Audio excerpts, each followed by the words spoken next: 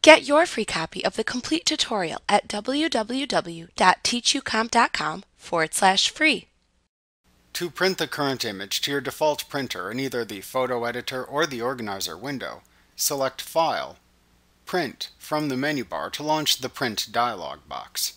Here you can select a printer and set the print options. Depending on the version of Elements you are using, your dialog box may look a bit different, but you will still have the same choices to print your image. In the left pane, you can add or subtract photos to or from your print job by clicking the Add and Remove buttons at the bottom left corner of the screen. If you click Add, you can add photos that are currently in the browser, add an entire catalog, add an album, or add photos by people, places, events, or keyword by clicking a choice in the Add Photos dialog box that opens. If needed, then use the adjacent drop-downs to make a selection. Your choices then appear to the right. You can click any choice to select it. You can also use the Select All and Deselect All buttons below the choices to make your selections. After making your selections, click either the Add Selected Photos button and then the Done button, or just click the Cancel button to not add photos to the print job. At that point, you then return to the Print dialog box. If you have multiple photos, you can select a photo from the listing at the left side of the screen. To remove a selected photo from the print job, click the Remove button at the bottom of the left panel. If you have multiple photos selected, you can use the Go Forward a Page and Go Back a Page buttons, which look like small blue arrows in the middle pane of the dialog box, to select a page of the print job to adjust. In the middle pane of the print dialog box, you can choose to rotate the selected page by clicking the two Rotate buttons. To rotate the image within the image placeholder, check the adjacent Image Only checkbox before clicking the Rotate buttons. To scale the image within the image placeholder in the page, use the slider to the right of the rotation buttons, or click the button shown at either end of the slider to set the minimum or maximum scaling possible. In the Position section in the middle pane of the dialog box, you can select how to place the image on the page. To center the image in the page, check the Center Image checkbox.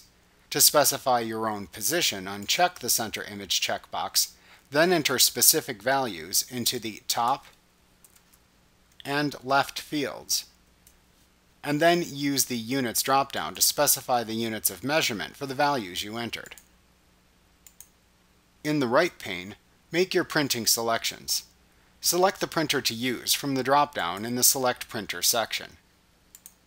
In the Printer Settings section, you can keep the current printer settings shown, or click the Change Settings button to make advanced changes to your selected printer in the Change Settings dialog box that appears.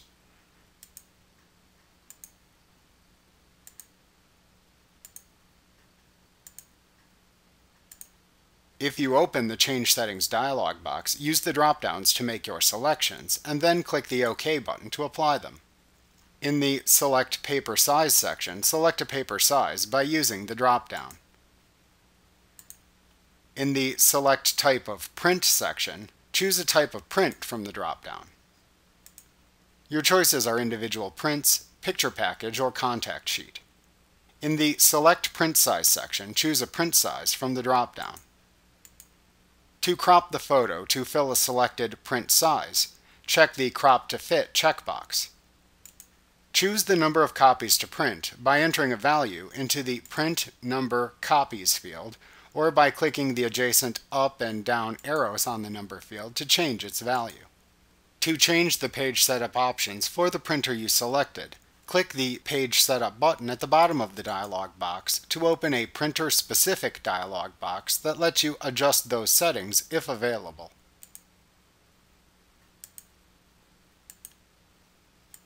Make any changes you want, and then click the OK button in that dialog box to apply them and return to the Print dialog box. To set advanced print options if you are familiar with them, click the More Options button at the bottom of the screen to open a More Options dialog box. Adjust the settings as needed, and then click the OK button to apply the settings and return to the Print dialog box. To print your images, click the Print button in the bottom right corner of the Print dialog box. Like what you see? Pick up your free copy of the complete tutorial at www.teachucomp.com/free.